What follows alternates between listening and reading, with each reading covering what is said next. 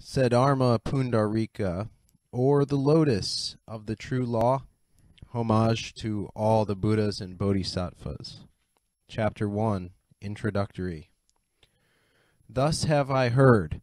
Once upon a time the Lord was staying at Ragagriha on the Gridhrakuta mountain with a numerous assemblage of monks, 1,200 monks, all of them arhats, stainless, free from depravity, self-controlled, thoroughly emancipated in thought and knowledge, of noble breed, like unto great elephants, having done their task, done their duty, acquitted their charge, reached the goal, in whom the ties which bound them to existence were wholly destroyed, whose minds were thoroughly emancipated by perfect knowledge, who had reached the utmost perfection in subduing all their thoughts, who were possessed of the transcendent faculties.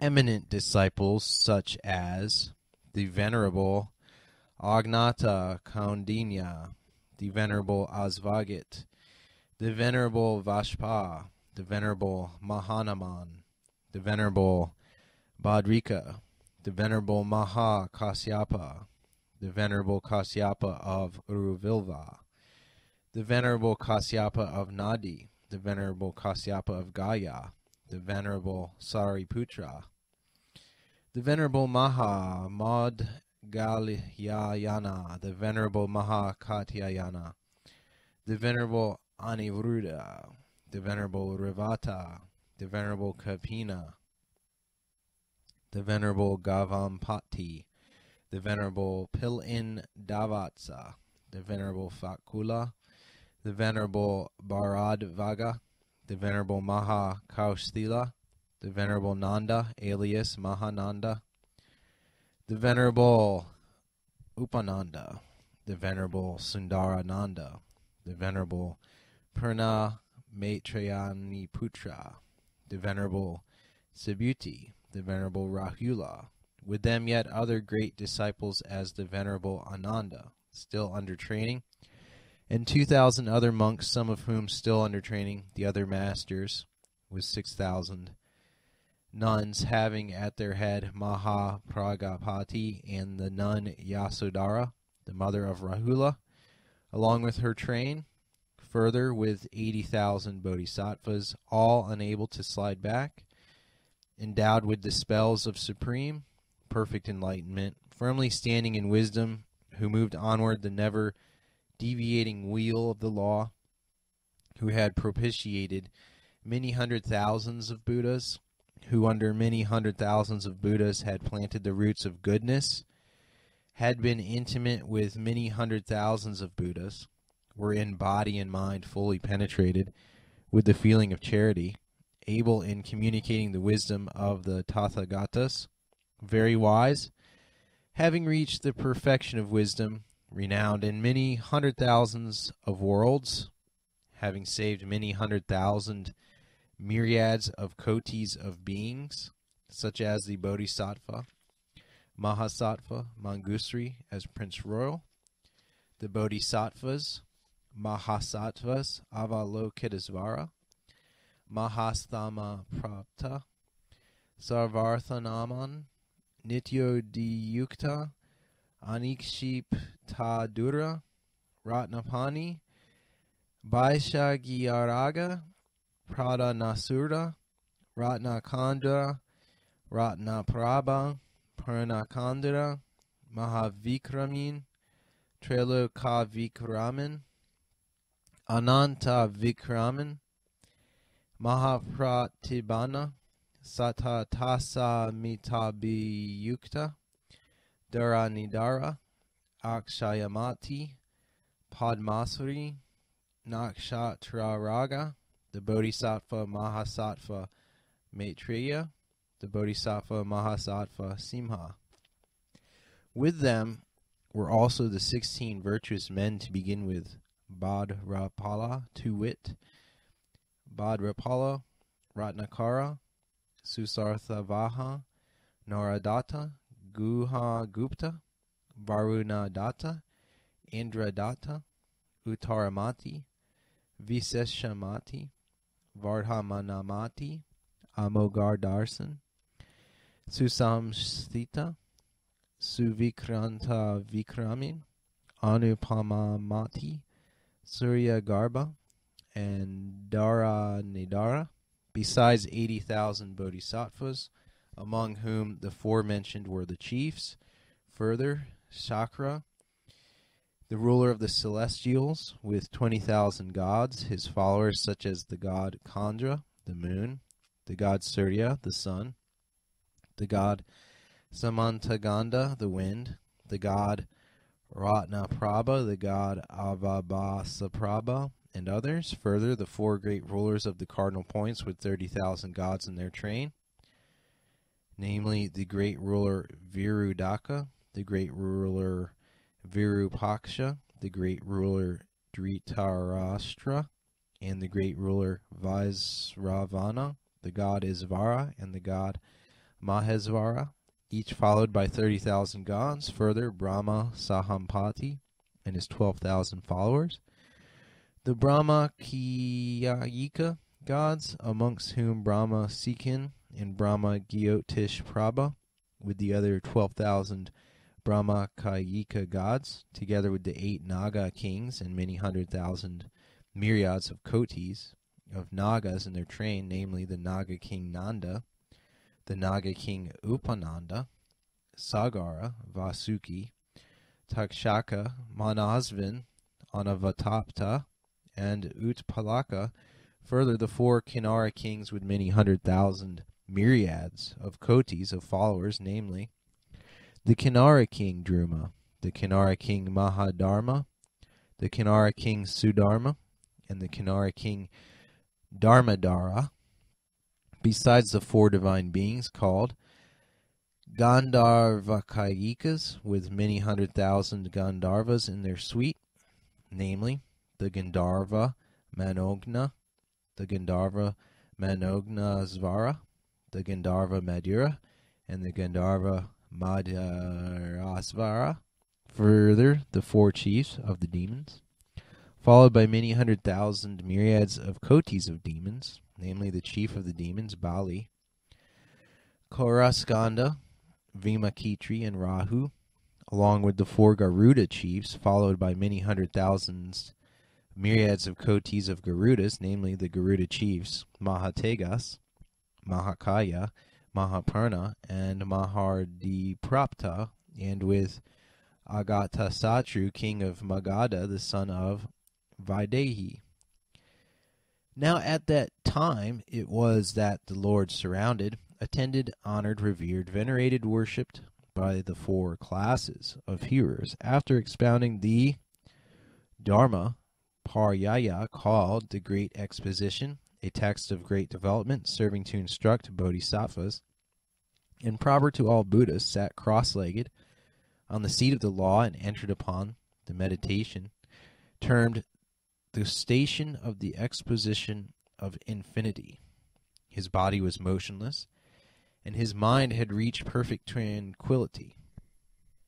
And as soon as the Lord had entered upon his meditation, there fell a great rain of divine flowers, Mandaravas and great Mandaravas, Mangushakas and great Mangushakas, covering the Lord and the 4 classes of hearers, while the whole Buddha field shook in 6 ways.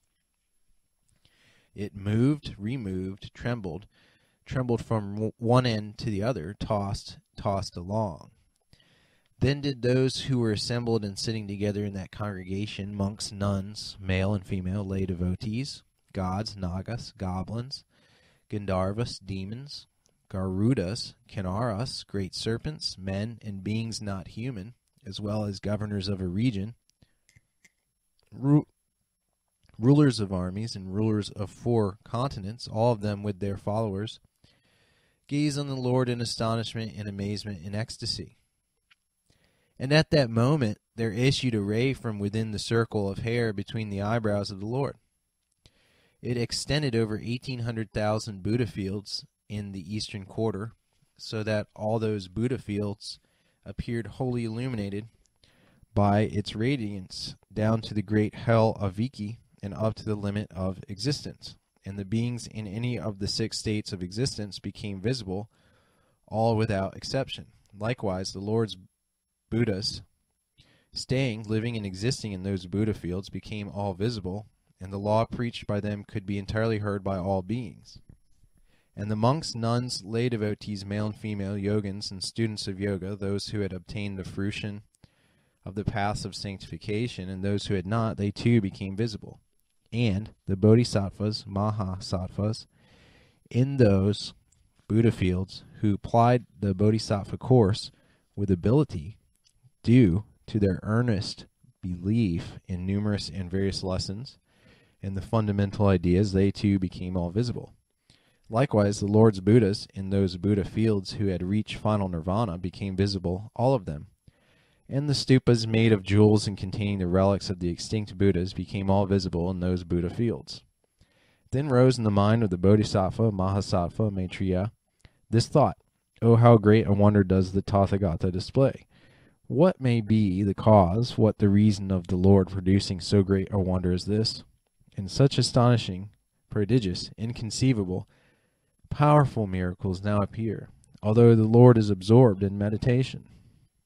Why, let me inquire about this matter. Who would be able here to explain it to me?" He then thought, "Here is Mangusri, the Prince Royal, who has plied his office under former Ginas, and planted the roots of goodness while worshipping many Buddhas.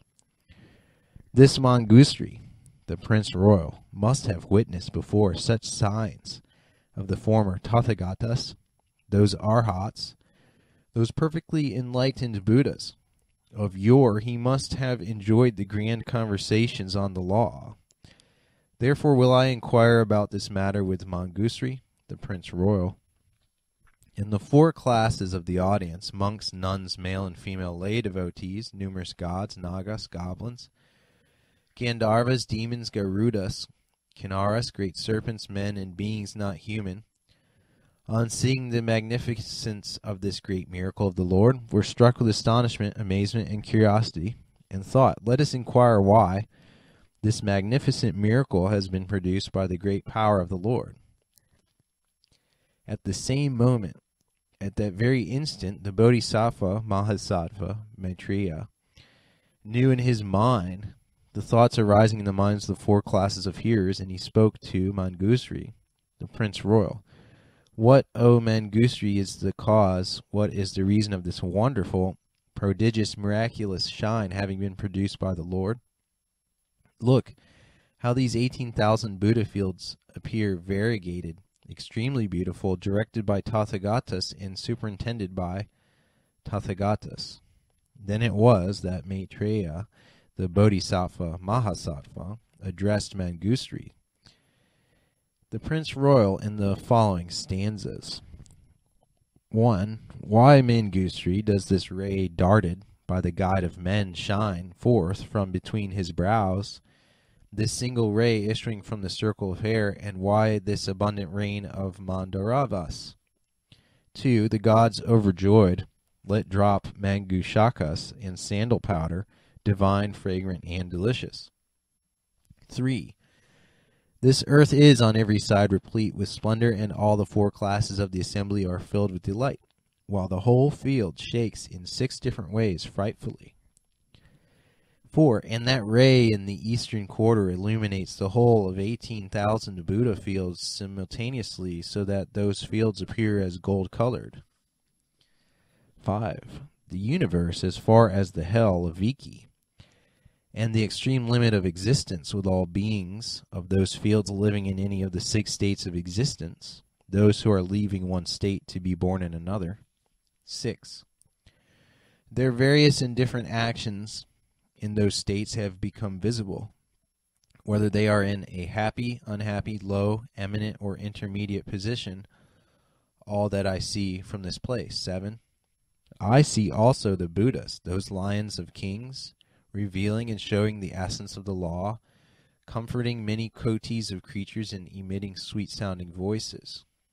8. They let go forth, each in his own field, a deep, sublime, wonderful voice, while proclaiming the Buddha laws by means of myriads of kotis of illustrations and proofs. 9. And to the ignorant creatures who are oppressed with toils and distressed in mind by birth and old age, they announce the bliss of rest, saying, "This is the end of trouble, O monks." 10. And to those who are possessed of strength and vigor and who have acquired merit by virtue or earnest belief in the Buddhas, they show the vehicle of the Pratyeka Buddhas by observing this rule of the law. 11. And the other sons of the Sugata, who, striving after superior knowledge, have constantly accomplished their various tasks, them also they admonish to enlightenment. 12. From this place, O Mangugosha, I see and hear such things in thousands of kotis of other particulars besides. I will only describe some of them. 13. I see in many fields bodhisattvas by many thousands of kotis, like sands of the Ganges, who are producing enlightenment according to the different degree of their power. 14. There are some who charitably bestow wealth, gold, silver, gold money, pearls, jewels, conch shells, stones, coral, male and female slaves, horses, and sheep. 15.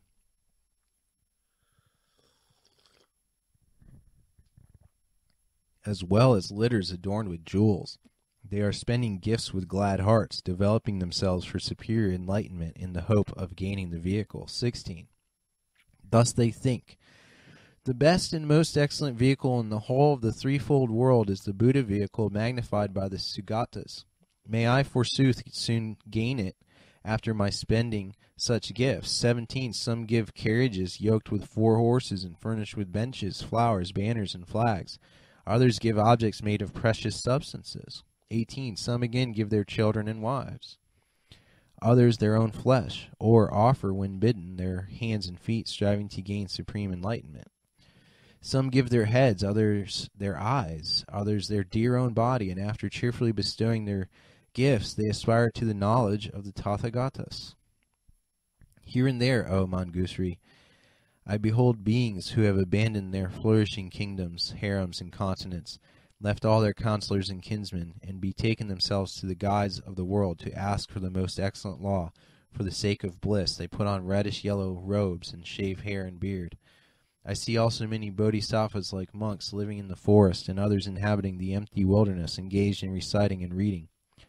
And some bodhisattvas I see, who, full of wisdom or constancy, betake themselves to mountain caves, where by cultivating and meditating the Buddha knowledge they arrive at its perception.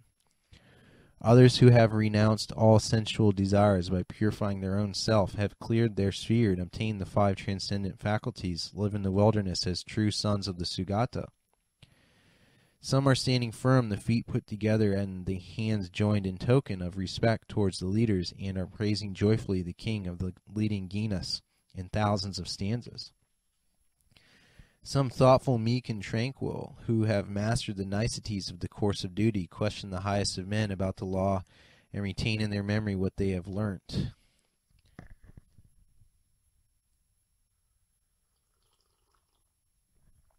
And I see here and there some sons of the principal Gina, who, after completely developing their own self, are preaching the law to many kotis of living beings with many myriads of illustrations and reasons. 28. Joyfully they proclaim the law, rousing many bodhisattvas. After conquering the evil one with his hosts and vehicles, they strike the drum of the law. I see some sons of the Sugata, humble, calm, and quiet in conduct, living under the command of the Sugatas and honored by men, gods, goblins, and titans. Others again, who have retired to woody thickets, are saving the creatures in the hells by emitting radiance from their body and rouse them to enlightenment. There are some sons of the Gina who dwell in the forest, abiding in vigor, completely renouncing sloth and actively engaged in walking. It is by energy that they are striving for supreme enlightenment. Others complete their course by keeping a constant purity and an unbroken morality, like precious stones and jewels. By morality do these strive for supreme enlightenment. Some sons of the Gina, whose strength consists in forbearance, patiently endure abuse, censure, and threats from proud monks. They try to attain enlightenment by dint of forbearance. Further, I see bodhisattvas who have forsaken all wanton pleasures, shun unwise companions, and delight in having intercourse with genteel men, Aryas, who, with avoidance of any distraction of thoughts and with attentive mind, during thousands of kotis of years have meditated in the caves of the wilderness. These strive for enlightenment by dint of meditation. 36. Some again offer in presence of the Ginas and the assemblage of disciples gifts consisting in food, hard and soft, meat and drink, medicaments for the sick in plenty and abundance. 37. Others offer in presence of the Ginas and the assemblage of disciples hundreds of kotis of clothes, worth thousands of kotis, in garments of priceless value. They bestow in presence of the Sugatas hundreds of kotis of monasteries, which they have caused to be built of precious substances in sandalwood, and which are furnished with numerous lodgings or couches. Some present the leaders of men and their disciples with neat and lovely gardens abounding with fruits and beautiful flowers to serve as places of daily recreation. When they have, with joyful feelings, made such various and splendid donations, they rouse their energy in order to obtain enlightenment. These are those who try to reach supreme enlightenment by means of charitableness. Others set forth the law of quietness by many myriads of illustrations and proofs. They preach it to thousands of kotis of living beings. These are tending to supreme enlightenment by science. There are sons of the Sugata who try to reach enlightenment by wisdom. They understand the law of indifference and avoid acting at the antinomy of things, unattached like birds in the sky. Further, I see, O Mangughosha, many bodhisattvas who have displayed steadiness under the rule of the departed Sugatas and now are worshipping the relics of the Ginas. I see thousands of kotis of stupas, numerous as the sand of the Ganges, which have been raised by these sons of the Gina, and now adorn kotis of grounds. Those magnificent stupas, made of 7 precious substances, with their thousands of kotis of umbrellas and banners, measure in height no less than 5,000 yoganas and 2,000 in circumference. 46. They are always decorated with flags. A multitude of bells is constantly heard sounding. Men, gods, goblins, and titans pay their worship with flowers, perfumes, and music. Such honor do the sons of the Sugata render to the relics of the Ginas, so that all directions of space are brightened as by the celestial coral trees in full blossom. From this spot I behold all this, those numerous kotis of creatures, both this world and heaven, covered with flowers owing to the single ray shot forth by the Gina. Oh, how powerful is the leader of men, how extensive and bright is his knowledge, that a single beam darted by him over the world renders visible so many thousands of fields. We are astonished at seeing this sign and this wonder, so great, so incomprehensible. Explain me the matter, O Mangusvara. The sons of Buddha are anxious to know it. The 4 classes of the congregation, in joyful expectation, gaze on thee, O hero, and on me, gladden their hearts, remove their doubts, grant a revelation, O son of the Sugata. 52. Why is it that the Sugata has now emitted such a light? O how great is the power of the leader of men! O how extensive and holy is his knowledge! 53. That one ray extending from him all over the world makes visible many thousands of fields. It must be for some purpose that this great ray has been emitted. Is the Lord of men to show the primordial laws which he, the highest of men, discovered on the terrace of enlightenment, or is he to prophesy the bodhisattvas their future destiny? There must be a weighty reason why so many thousands of fields have been rendered visible, variegated, splendid, and shining with gems, while Buddhas of infinite sight are appearing. Maitreya, ask the son of Gina, men, gods, goblins, and titans, the 4 classes of the congregation, are eagerly awaiting what answer Mangusvara shall give in explanation.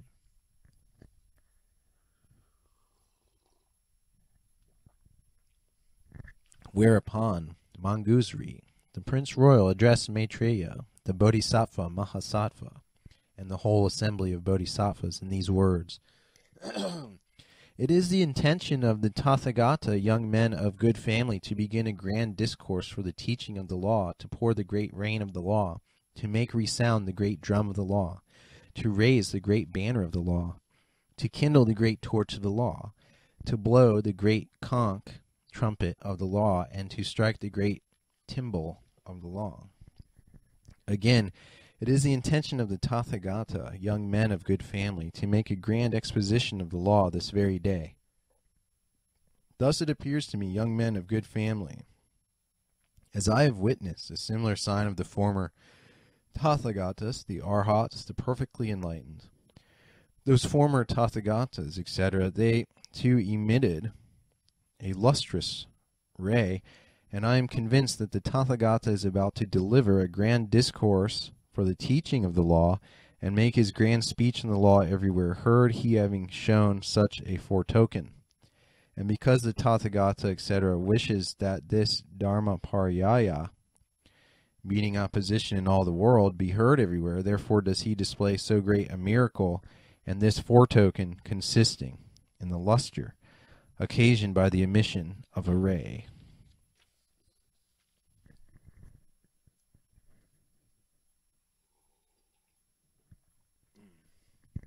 I remember, young men of good family, that in the days of yore many immeasurable, inconceivable, immense, infinite, countless aeons, more than countless aeons ago, nay, long and very long before, there was born a Tathagata called Khandra Surya Pradipa, an Arhat, endowed with science and conduct, a Sugata, knower of the world, an incomparable tamer of men, a teacher and ruler of gods and men, a Buddha and Lord. He showed the law. He revealed the duteous course, which is holy at its commencement, holy in its middle, holy at the end, good in substance and form, complete and perfect, correct and pure. That is to say, to the disciples he preached the law containing the Four Noble Truths, and started from the chain of causes and effects, tending to overcome birth, decrepitude, sickness, death, sorrow, lamentation, woe, grief, despondency, and finally leading to nirvana. And to the bodhisattvas he preached the law, connected with the six perfections, and terminating in the knowledge of the omniscient after the attainment of supreme perfect enlightenment. Now young men of good family, long before the time of that Tathagata, Khandra Surya Pradipa, the Arhat, there had appeared a Tathagata, likewise called Khandra Surya Pradipa, after whom, O Agita, there were 20,000 Tathagatas, all of them bearing the name of Khandra Surya Pradipa, of the same lineage and family name, to wit, of Bharadvaja. All those 20,000 Tathagatas, O Agita, from the first to the last, showed the law, revealed the course which is holy at its commencement, holy in its middle, holy at the end. The aforesaid Lord Khandra Surya Pradipa, the Tathagata, when a young prince and not yet having left home to embrace the ascetic life, had 8 sons, the young princes Sumati, Anantamati, Ratnamati, Viseshamati, Vimatismudgatin, Goshamati, and Dharmamati. These 8 young princes, Agita, sons to the Lord, Khandra Surya Pradipa, the Tathagata, had an immense fortune. Each of them was in possession of 4 great continents, where they exercised a kingly sway. When they saw that the Lord had left his home to become an ascetic, and heard that he had attained supreme perfect enlightenment, they forsook all of them the pleasures of royalty, and followed the example of the Lord by resigning the world. All of them strove to reach superior enlightenment and become preachers of the law, while constantly leading a holy life. Those young princes planted roots of goodness under many thousands of Buddhas. It was at that time, Agita, that the Lord Khandra Surya Pradipa, the Tathagata, after expounding the Dharma Paryaya, called the Great Exposition, a text of great extension serving to instruct bodhisattvas and proper to all Buddhas, at the same moment and instant, at the same gathering of the classes of hearers, sat cross-legged on the same seat of the law, and entered upon the meditation termed the station of the exposition of infinity, His body was motionless, and his mind had reached perfect tranquility. And as soon as the Lord had entered upon meditation, there fell a great rain of divine flowers, mandaravas and great mandaravas, mangushakas and great mangushakas, covering the Lord and the four classes of hearers, while the whole Buddha field shook in 6 ways. It moved, removed, trembled from one end to the other, tossed along. Then did those who were assembled and sitting together at that congregation, monks, nuns, male and female lay devotees, gods, nagas, goblins, gandharvas, demons, garudas, kinnaras, great serpents, men and beings not human, as well as governors of a region, rulers of armies, and rulers of 4 continents, all of them with their followers gazed on the Lord in astonishment, in amazement, in ecstasy. And at that moment there issued a ray from within the circle of hair between the eyebrows of the Lord. It extended over 1,800,000 Buddha fields in the eastern quarter, so that all those Buddha fields appeared wholly illuminated by its radiance, just like the Buddha fields do now, O Agita. At that juncture, Agita, there were 20 kotis of bodhisattvas following the Lord. All hearers of the law in that assembly, on seeing how the world was illuminated by the luster of that ray, felt astonishment, amazement, ecstasy, and curiosity. Now it happened to Gita that under the rule of the aforesaid Lord there was a bodhisattva called Varaprabha, who had 800 pupils. It was to this bodhisattva Varaprabha that the Lord, on rising from his meditation, revealed the Dharma Paryaya, called the Lotus of the True Law.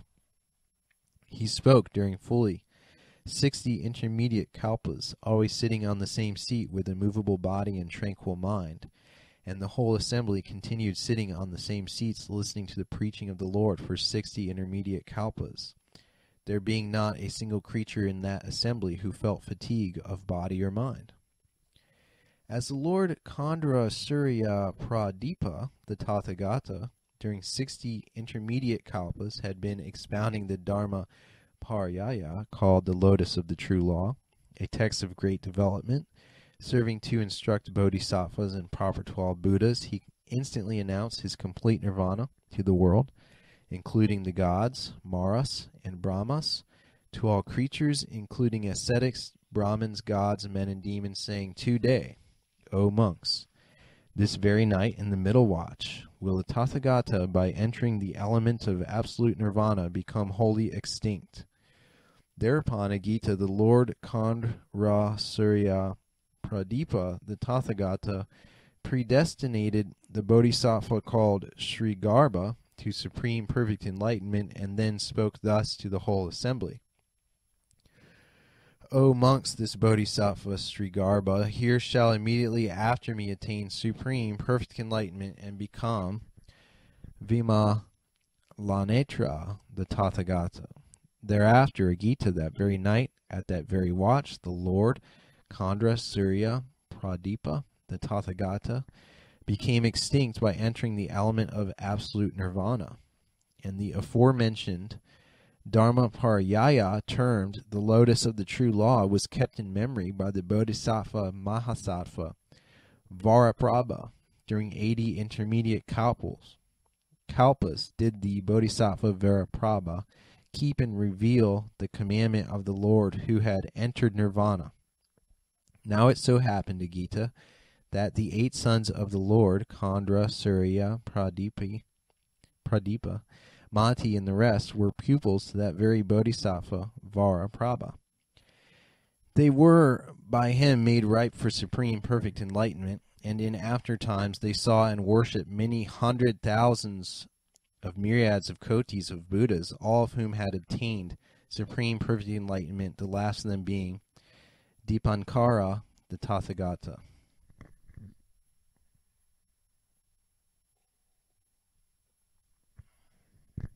Amongst those 8 pupils, there was one bodhisattva who attached an extreme value to gain, honor, and praise, and was fond of glory.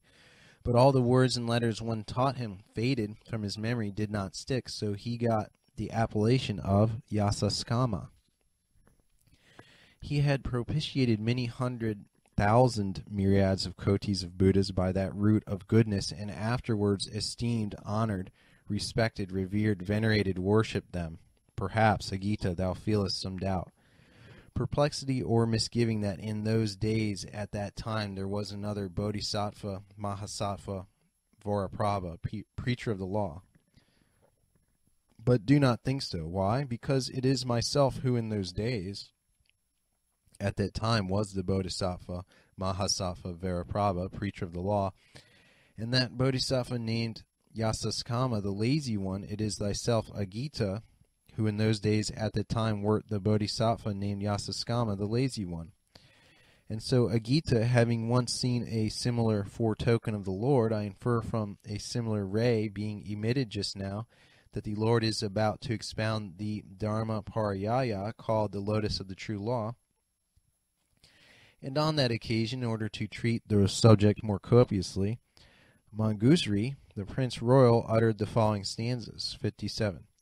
I remember a past period inconceivable, illimited, kalpas ago, when the highest of beings, the Gina of the name of Khandra Surya Pradipa, was in existence. He preached the true law. He, the leader of creatures, he educated an infinite number of kotis of beings, and roused inconceivably many bodhisattvas to acquiring supreme Buddha knowledge. And the 8 sons born to him, the leader, when he was Prince Royal, no sooner saw that the great sage had embraced ascetic life than they resigned worldly pleasures and became monks.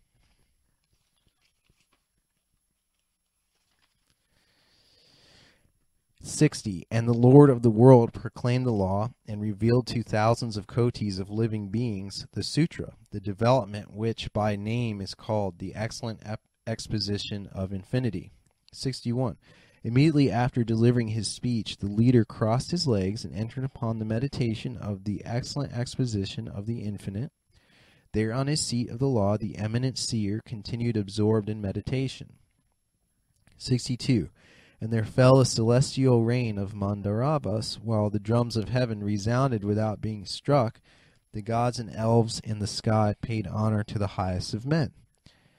And simultaneously all the fields of Buddha began trembling.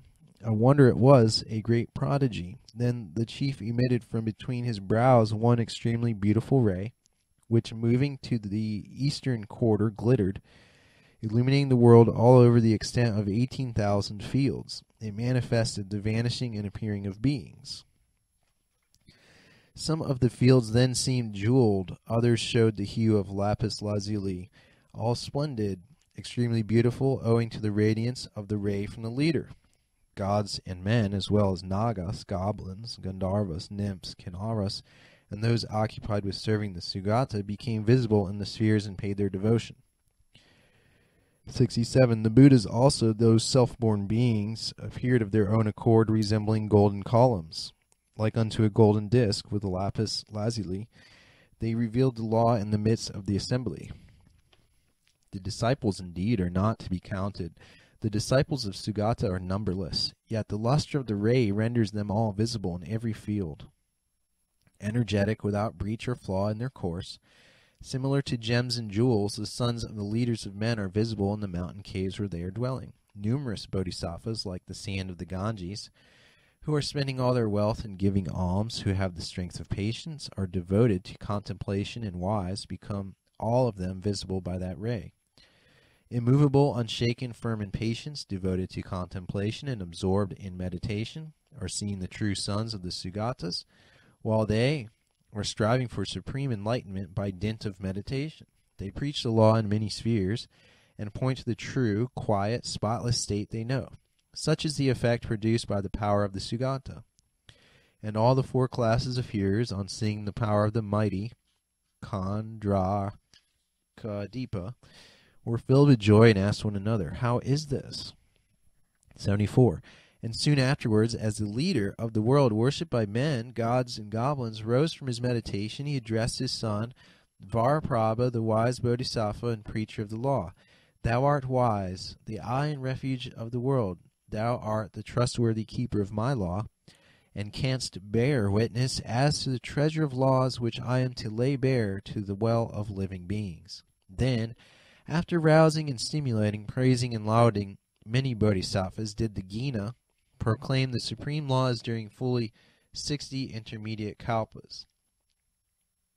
And whatever excellent supreme law was proclaimed by the Lord of the world, while continuing sitting on the very same seat, was kept in memory by Varaprabha, the son of Gina, the preacher of the law.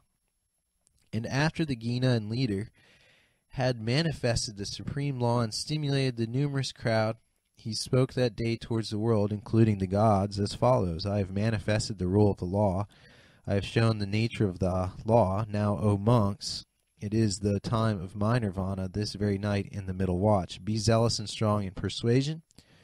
Apply yourselves to my lessons, for the Ginas, the great seers, are but rarely met with in the lapse of myriads of kotis of aeons. The many sons of Buddha were struck with grief and filled with extreme sorrow when they heard the voice of the highest of men announcing that his nirvana was near at hand. To comfort so inconceivably many kotis of living beings, the King of Kings said, Be not afraid, O monks, after my nirvana there shall be another Buddha. The wise bodhisattva Sri Garbha, after finishing his course in faultless knowledge, shall reach highest supreme enlightenment and become a Gina under the name of Vima Lagranitra. That very night, in the middle watch, he met complete extinction like a lamp when the cause of its burning is exhausted.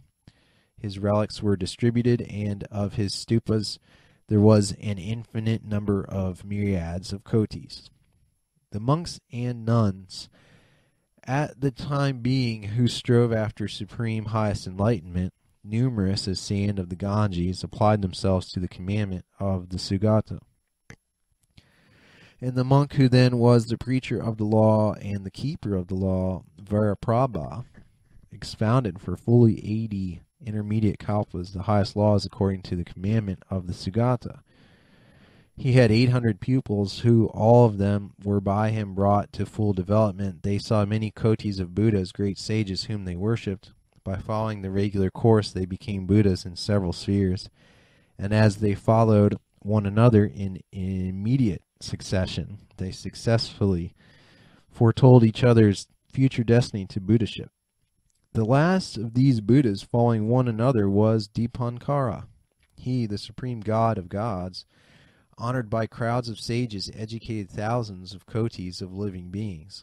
Among the pupils of Varaprabha, the son of Gina, at the time of his teaching the law, was one slothful, covetous, greedy of gain and cleverness. He was also excessively desirous of glory, but very fickle, so that the lessons dictated to him in his own reading faded from his memory as soon as learnt. His name was Yasaskama, by which he was known everywhere.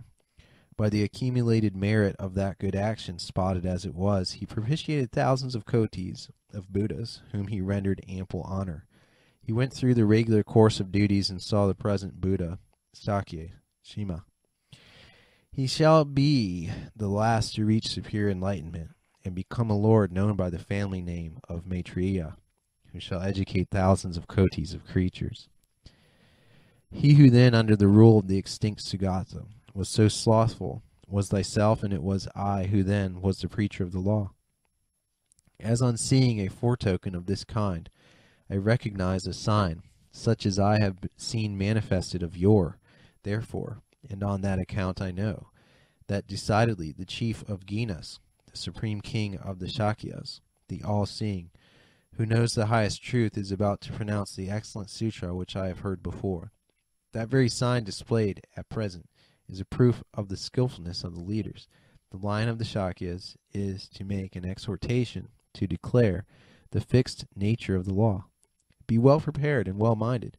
Join your hands. He who is affectionate and merciful to the world is going to speak, is going to pour the endless rain of the law and refresh those that are waiting for enlightenment. And if some should feel doubt, uncertainty, or misgiving in any respect, then the wise one shall remove it for his children, the bodhisattvas here striving after enlightenment.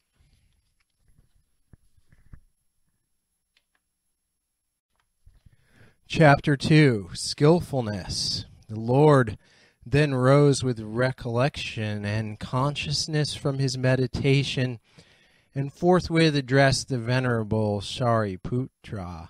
The Buddha knowledge, Shariputra, is profound, difficult to understand, difficult to comprehend. It is difficult for all disciples and Pratyeka Buddhas to fathom the knowledge arrived at by the Tathagatas and that Shariputra, because the Tathagatas have worshipped many 100,000 myriads of kotis of Buddhas, because they have fulfilled their course for supreme, complete enlightenment during many 100,000 myriads of kotis of aeons, because they have wandered far, displaying energy and possessed of wonderful and marvelous properties, because possessed of properties difficult to understand, because they have found out things difficult to understand. The mystery of the Tathagatas is difficult to understand, Sariputra, because when they explain the laws or phenomena, things that have their causes in themselves, they do so by means of skillfulness, by the display of knowledge, by arguments, reasons, fundamental ideas, interpretations, and suggestions.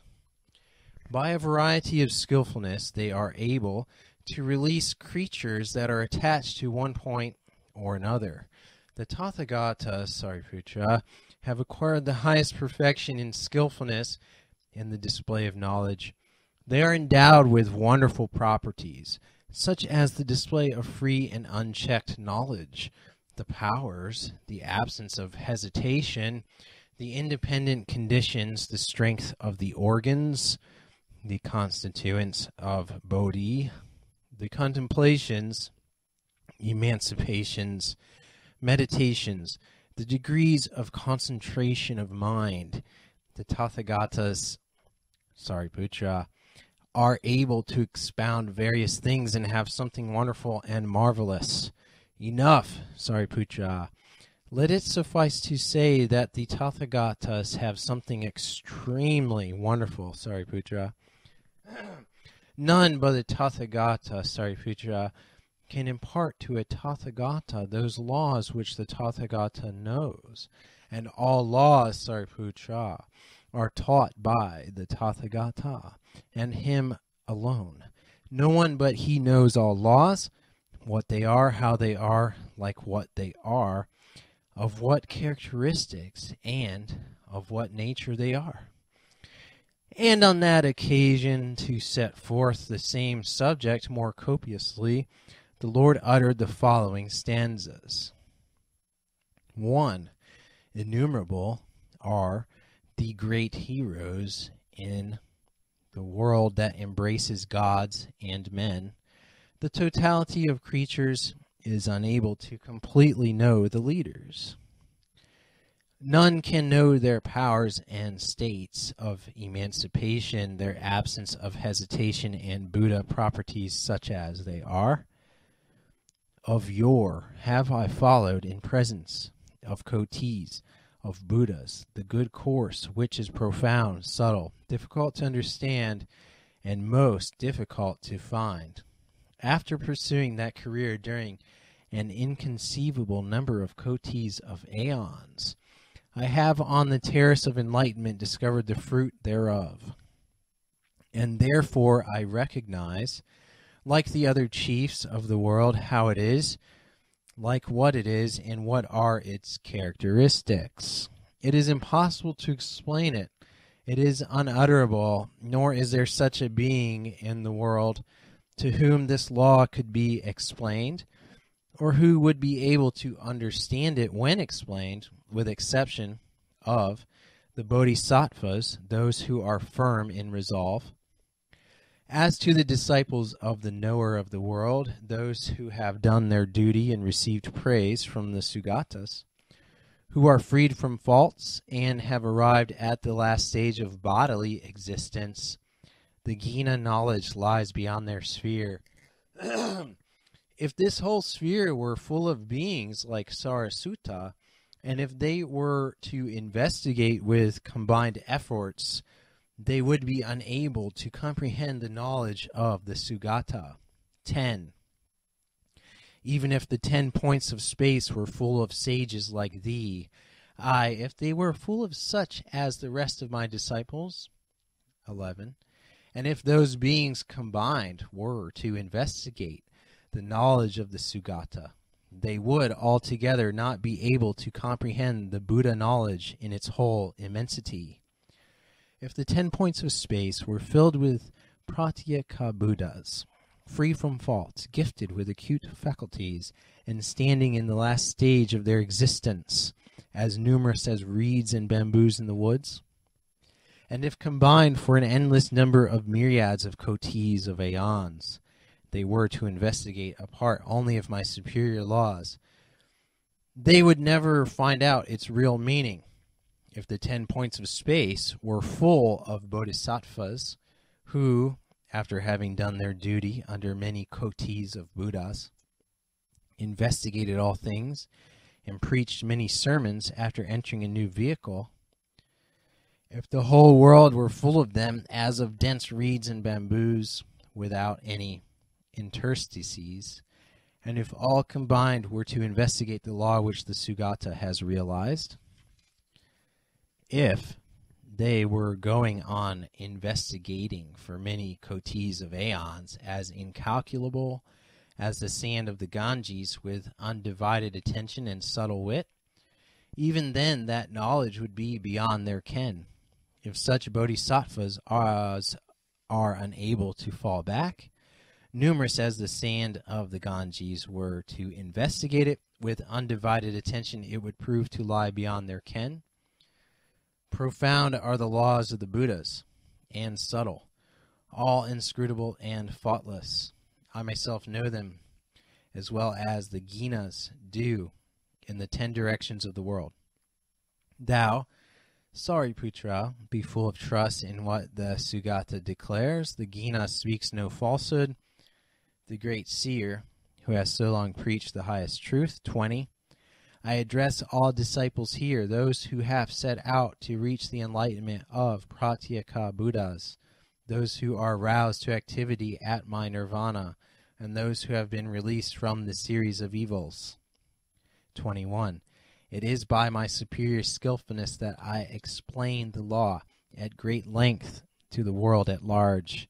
I deliver whosoever are attached to one point or another, and show the 3 vehicles, the eminent disciples in the assembly headed by Agnata Kaundinya, the 1200 arhats, faultless and self-controlled, the other monks, nuns, male and female lay devotees, using the vehicle of disciples, and those who had entered the vehicle of Pratyeka Buddhas.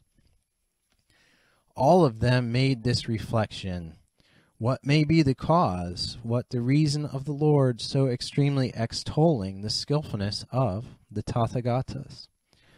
Of his extolling it by saying, profound is the law by me discovered, of his extolling it by saying, it is difficult for all disciples and Pratyeka Buddhas to understand it. But as yet the Lord has declared no more than one kind of emancipation, and therefore we also should acquire the Buddha laws on reaching nirvana. We do not catch the meaning of this utterance of the Lord. And the Venerable Sariputra, who apprehended the doubt and uncertainty of the 4 classes of the audience and guessed their thoughts from what was passing in his own mind, himself being in doubt about the law, then said to the Lord, what, O Lord, is the cause, what the reason of the Lord so repeatedly and extremely extolling the skillfulness, knowledge, and preaching of the Tathagata? Why does he repeatedly extol it by saying, profound is the law by me discovered? It is difficult to understand the mystery of the Tathagatas. Never before have I heard from the Lord such a discourse on the law. These 4 classes of the audience, O Lord, are overcome with doubt and perplexity. Therefore, may the Lord be pleased to explain what the Tathagata is alluding to when repeatedly extolling the profound law of the Tathagatas. On that occasion, the Venerable Sariputra uttered the following stanzas. 22. Now first does the Son of Men utter such a speech, I have acquired the powers, emancipations, and numberless meditations. And thou mentionest the terrace of enlightenment without anyone asking thee. Thou mentionest the mystery, although no one asks thee. Thou speakest unasked, and laudest thine own course. Thou mentionest thy having obtained knowledge, and pronouncest profound words. Today a question rises in my mind, and of these self-controlled, faultless beings striving after nirvana, why does the Gina speak in this manner? Those who aspire to the enlightenment of Pratyeka Buddhas, the nuns and monks, gods, nagas, goblins, Gandharvas, and great serpents are talking together while looking up to the highest of men and ponder in perplexity. Give an elucidation, great sage, to all the disciples of Sugata here assembled. Myself have reached the perfection of virtue, have been taught by the supreme sage. Still, O highest of men, even in my position I feel some doubt whether the course of duty shown to me shall receive its final sanction by nirvana. Let that voice be heard, O thou whose voice resounds like an egregious kettle drum. Proclaim thy law such as it is. The legitimate sons of Gina, here standing and gazing at the Gina with jointed hands, 30, as well as the gods, nagas, goblins, titans, numbering thousands of kotis like sand of the Ganges, and those that aspire to superior enlightenment, here standing fully 80,000 in number. Further, the kings, rulers of provinces, and paramount monarchs, who have flocked hither from thousands of kotis of countries, are now standing with jointed hands and respectful, thinking, how are we to fulfill the course of duty? The venerable Sariputra, having spoken, the Lord said to him, Enough, Sariputra, it is of no use explaining this matter. Why? Because, Sariputra, the world, including the gods, would be frightened if this matter were expounded. But the venerable Sariputra entreated the Lord a second time, saying, Let the Lord expound, let the Sugata expound this matter. For in this assembly, O Lord, there are many hundreds, many thousands, many hundred thousands, many 100,000 myriads of kotis of living beings who have seen former Buddhas, who are intelligent, and will believe, value, and accept the words of the Lord. The venerable Sariputra addressed the Lord with this stanza. Speak clearly, O most eminent of Ginas. In this assembly there are thousands of living beings trustful, affectionate, and respectful towards the Sugata.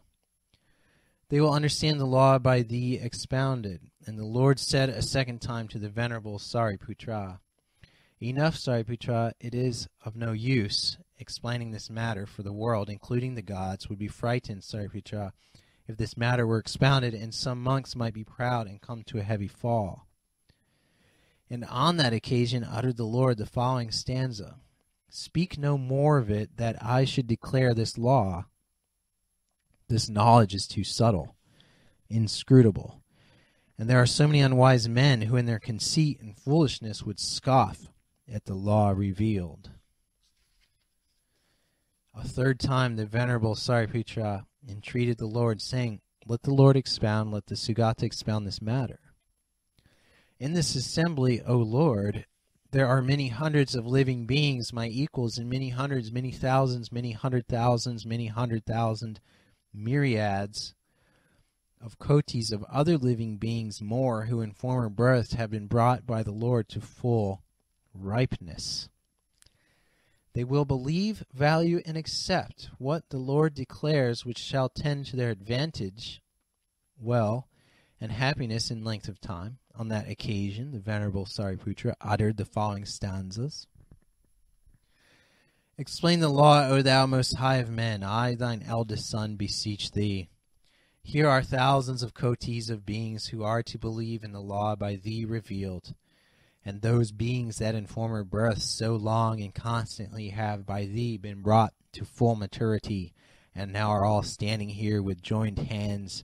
They too are to believe in this law.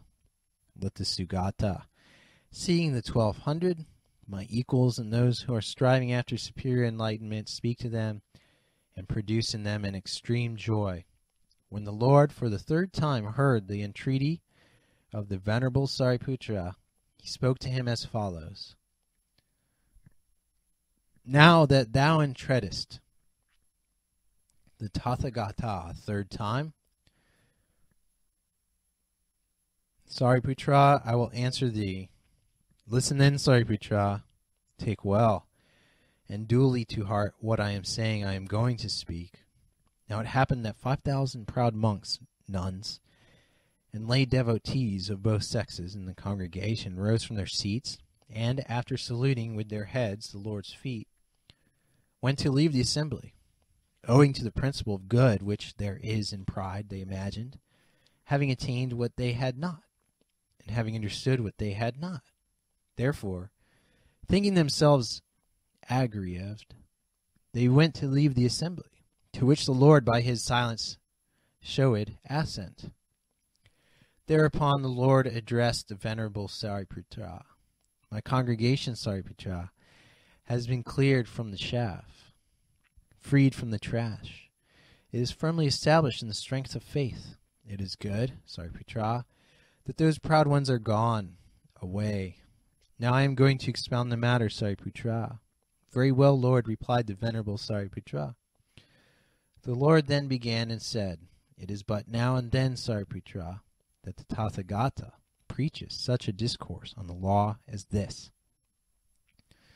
Just as but now and then is seen the blossom of the glamorous fig tree, Sariputra, so does the Tathagata but now and then preach such a discourse on the law. Believe me, Sariputra, I speak what is real. I speak what is truthful. I speak what is right. It is difficult to understand the exposition of the mystery of the Tathagata, Sariputra.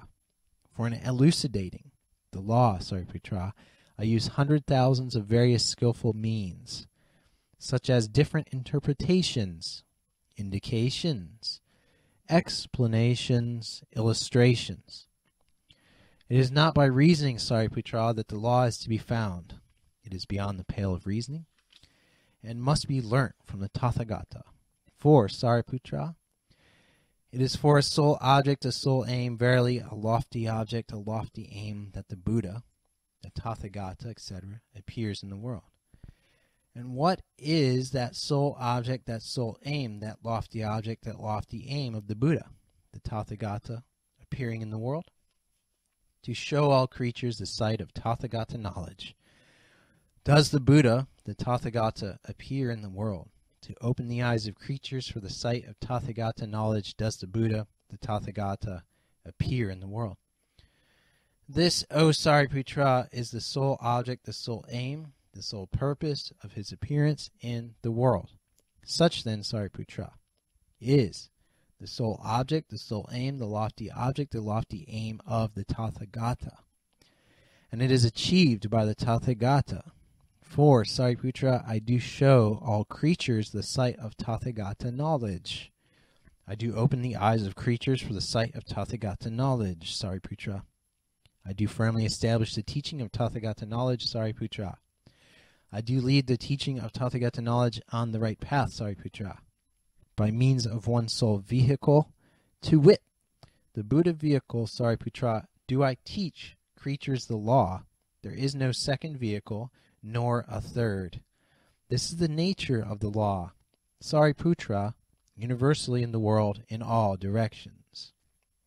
For, Sariputra, all the Tathagatas, etc., who in times past existed in countless, innumerable spheres in all directions for the well of many, the happiness of many, out of pity to the world for the benefit, well, and happiness of the great body of creatures, and who preach the law to gods and men with able means, such as several directions and indications, various arguments, reasons, illustrations, fundamental ideas, interpretations, paying regard to the dispositions of creatures, whose inclinations and temperaments are so manifold, all those Buddhas and Lords, Sariputra, have preached the law to creatures by means of only one vehicle, the Buddha vehicle, which finally leads to omniscience. It is identical with showing all creatures the sight of Tathagata knowledge, with opening the eyes of creatures for the sight of Tathagata knowledge,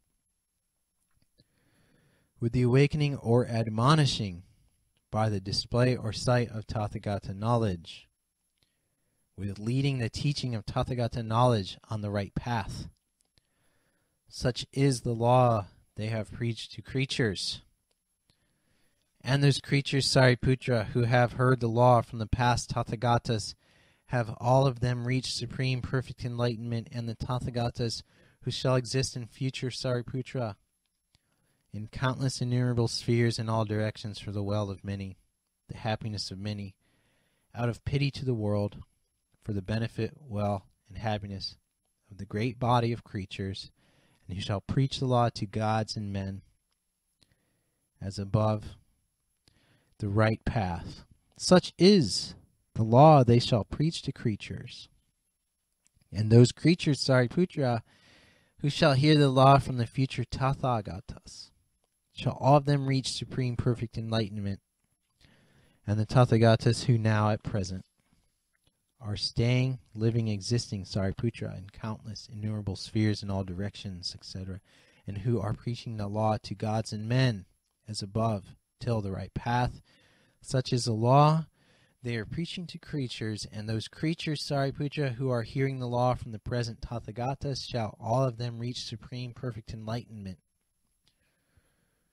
I myself also, Sariputra, am at the present period a Tathagata for the will of many, manifold. I myself also, Sariputra, am preaching the law to creatures, the right path. Such is the law I preach to creatures, and those creatures, Sariputra, who now are hearing the law from me, shall all of them reach supreme perfect enlightenment. In this sense, Sariputra, it must be understood that nowhere in the world a second vehicle is taught, far less a third. Yet, Sariputra, when the Tathagatas happen to appear at the decay of the epoch, the decay of creatures, the decay of besetting sins, the decay of views, or the decay of lifetime, when they appear amid such signs of decay at the disturbance of the epoch, when creatures are much tainted, full of greed and poor in roots of goodness, then, Sariputra, the Tathagatas, etc., use skillfully to designate that one and sole Buddha vehicle by the appellation of the threefold vehicle. Now, Sariputra, such disciples, arhats or pratya, kabhutas, who do not hear their actually being called to the Buddha vehicle by the Tathagata, who do not perceive nor heed it, those, Sariputra, should not be acknowledged as disciples of the Tathagata, nor as arhats, nor as pratya, kabhutas. Again, Shari Putra, if there be some monk or nun pretending to arhatship without an earnest vow to reach supreme, perfect enlightenment, and saying, I am standing too high for the Buddha vehicle, I am in my last appearance in the body before complete nirvana, then Shariputra, consider such a one to be conceited. For, Shariputra, it is unfit, it is improper, that a monk, a faultless arhat, should not believe in the law which he hears from the Tathagata in his presence. I leave out of question when the Tathagata shall have reached complete nirvana. For at that period, that time, Shariputra, when the Tathagata shall be wholly extinct, there shall be none who either knows by heart or preaches such sutras as this. It will be under other Tathagatas that they are to be freed from doubts. In respect to these things, believe my words, Sariputra, value them, take them to heart. For there is no falsehood in the Tathagatas, Sariputra. There is but one vehicle, Sariputra, and that the Buddha vehicle. The Buddha vehicle. And on that occasion, to set forth this matter more copiously, the Lord uttered the following stanzas. No less than 5,000 monks, nuns, and lay devotees of both sexes, full of unbelief and conceit, remarking this sight, went, defective in training and foolish as they were, away in order to beware of damage. The Lord, who knew them to be the dregs of the congregation, exclaimed, "They have no sufficient merit to hear this law. My congregation is now pure, freed from chaff. The trash is removed and the pith only remains. Hear me, Shariputra, how this law has been discovered by the highest man, and how the mighty Buddhas are preaching it with many hundred proofs of skillfulness. I know the disposition and conduct, the various inclinations of kotis of living beings in this world. I know their various actions and the good they have done before. Those living beings I initiate in this law by the aid of manifold interpretations and reasons, and by hundreds of arguments and illustrations have I, in one way or another, gladdened all creatures. I utter both sutras and stanzas, legends, gatakas, and prodigies, besides hundreds of introductions and curious parables. I show nirvana to the ignorant with low dispositions, who have followed no course of duty under many kotis of Buddhas, are bound to continued existence and wretched. The self-born one uses such means to manifest Buddha knowledge, but he shall never say to them, "Ye also are to become Buddhas." Why should not the mighty one, after having waited for the right time, speak now that he perceives the right moment is come? This is the fit opportunity, met somehow, of commencing the exposition of what really is. Now the word of my commandment, as contained in 9 divisions, has been published, according to the varying degree of strength of creatures. Such is the device I have shown in order to introduce creatures to the knowledge of the giver of boons, and to those in the world who have always been pure, wise, good-minded, and compassionate sons of Buddha, and done their duty under many kotis of Buddhas, will I make known amplified sutras. 50. For they are endowed with such gifts of mental disposition and such advantages of blameless outward form that I can announce to them, "In future ye shall become Buddhas, benevolent and compassionate." 51. Hearing which, all of them will be pervaded with delight at the thought, "We shall become Buddhas preeminent in the world," and I, perceiving their conduct, will again reveal amplified sutras. And those are the disciples of the leader, who have listened to my word of command. One single stanza learnt or kept in memory suffices, no doubt of it, to lead all of them to enlightenment. There is indeed but one vehicle.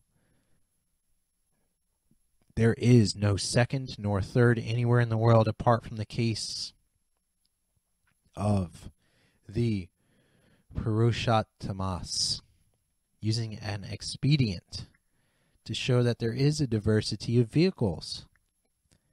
The chief of the world appears in the world to reveal the Buddha knowledge. He has but one aim, indeed no second. The Buddhas do not bring over creatures by an inferior vehicle. There where the self-born one has established himself, and where the object of knowledge is of whatever form or kind, the powers, the stages of meditation, the emancipations, the perfected faculties, there the beings also shall be established. 56. I should be guilty of envy, should I, after reaching the spotless eminent state of enlightenment, establish any one in the inferior vehicle. That would not beseem me. there is no envy whatever in me, no jealousy, no desire nor passion. Therefore I am the Buddha, because the world follows my teaching. When splendidly marked with the 32 characteristics, I am illuminating this whole world and worshipped by many hundreds of beings. I show the unmistakable stamp of the nature of the law.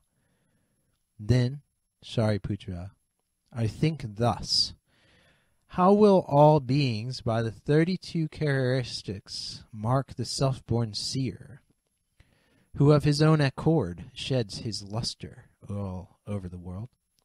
60. And while I am thinking and pondering, when my wish has been fulfilled and my vow accomplished, I no more reveal Buddha knowledge. If, O son of Sari, I spoke to the creatures, vivify in your minds the wish for enlightenment, they would in their ignorance all go astray and never catch the meaning of my good words. And considering them to be such, and that they have not accomplished their course of duty in previous existences, I see how they are attached and devoted to sensual pleasures, infatuated by desire and blind with delusion. From lust they run into distress. They are tormented in the 6 states of existence, and people the cemetery again and again. They are overwhelmed with misfortune as they possess little virtue. They are continually entangled in the thickets of sectarian theories such as it is and it is not, it is thus and it is not thus. In trying to get a decided opinion on what is found in the 62 heretical theories, they come to embrace falsehood and continue in it. They are hard to correct, proud, hypocritical, crooked, malignant, ignorant, dull. Hence they do not hear the good Buddha call, not once in kotis of births. To those son of Shari, I show a device and say, put an end to your trouble. When I perceive creatures vexed with mishap, I make them see nirvana. And so do I reveal all those laws that are ever holy and correct from the very first.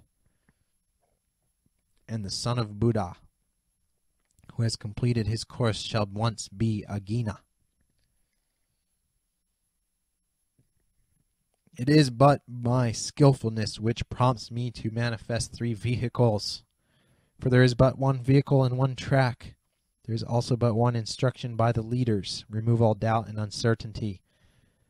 And should there be any who feel doubts, the lords of the world speak the truth. This is the only vehicle. A second there is not. The former Tathagatas also,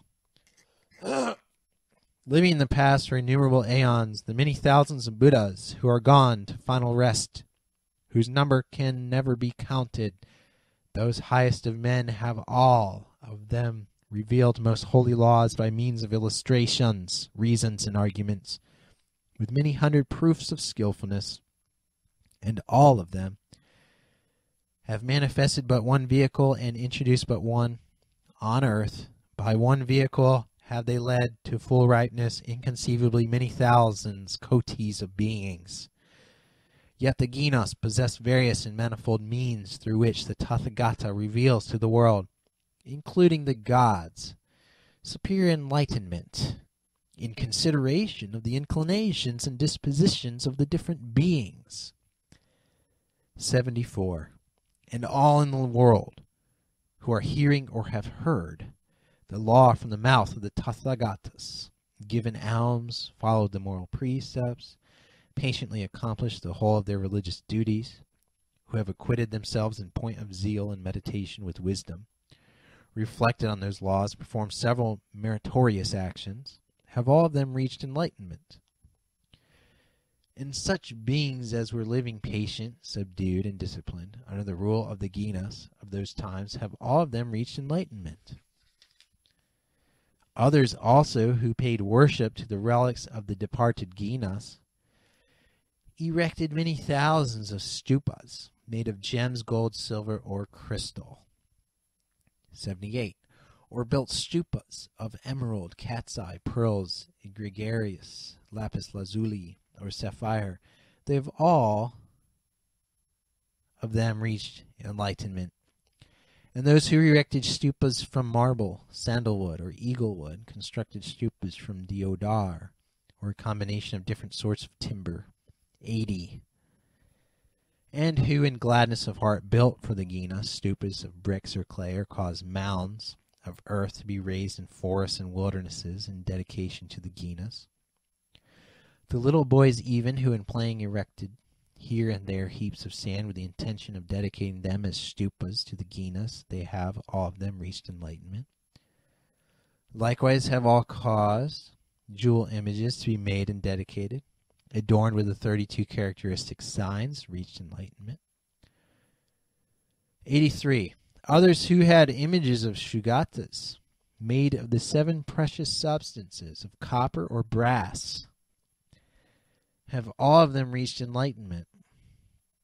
Those who ordered beautiful statues of Shugatas to be made of lead, iron, clay, or plaster. Those who have made images of the Sugatas on painted walls with complete limbs and the 100 holy signs, whether they drew them themselves or had them drawn by others. Those even, whether men or boys, who during the lesson or in play by way of amusement, made upon the walls images with a nail or a piece of wood, have all of them reached enlightenment. They have become compassionate, and by arousing many bodhisattvas, have saved kotis of creatures. Those who offered flowers and perfumes to the relics of the Tathagatas, the stupas, a mound of earth, images of clay, or drawn on a wall, who caused musical instruments, drums, conch, trumpets, and noisy great drums to be played, and raised the rattle of cymbals at such paces in order to celebrate the highest enlightenment, who caused sweet lutes, cymbals, tabors, small drums, reed pipes, flutes, sugar cane to be made, have all of them reached enlightenment. Those who, to celebrate the Sugatas, made iron cymbals resound, or small drums, who sang a song sweet and lovely, they have all of them reached enlightenment. By paying various kinds of worship to the relics of the Sugatas, by doing but a little for the relics, by making resound, were it but a single musical instrument. 93. Or by worshipping, were it but with a single flower, by drawing on a wall the images of the Sugatas. By doing worship, were it even with distracted thoughts, one shall in course of time see kotis of Buddhas. 94.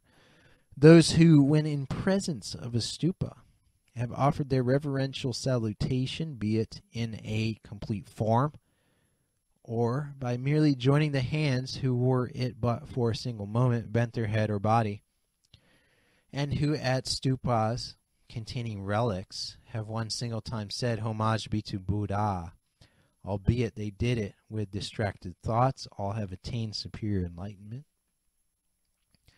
The creatures who in the days of those Sugatas, whether already extinct or still in existence, have heard no more than the name of the law, have all of them reached enlightenment.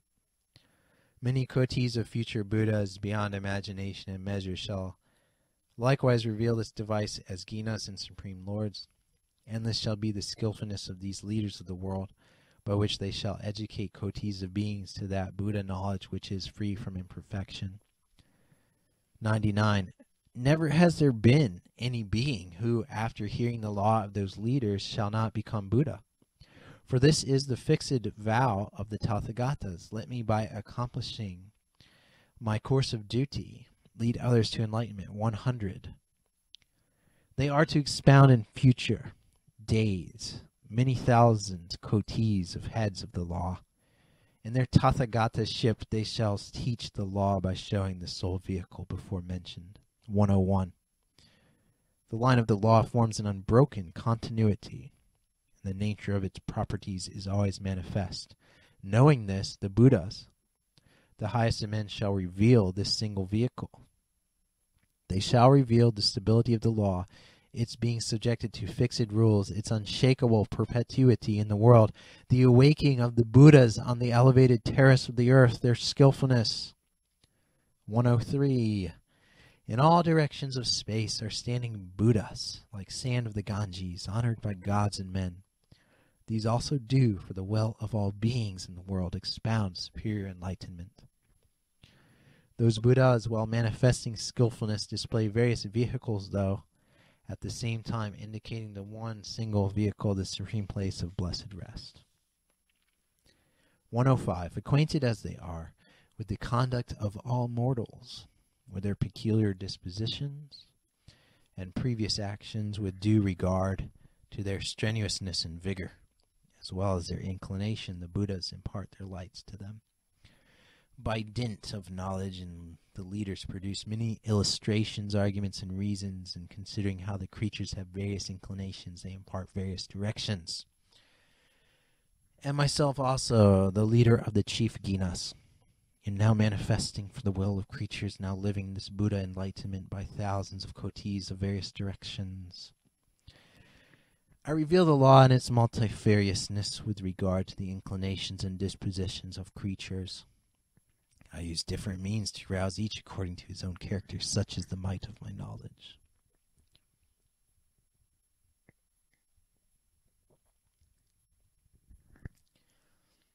I likewise see the poor wretches, deficient in wisdom and conduct, lapsed into the mundane whirl, retained in dismal places, plunged in affliction, incessantly renewed, fettered as they are by desire, like the yak by its tail, continually blinded by sensual pleasure. They do not seek the Buddha and the mighty one. They do not seek the law that leads to the end of the pain. Seeing the 6 states of existence, they are benumbed in their senses, stick unmoved to the low views, and suffer pain on pain. For those I feel a great compassion.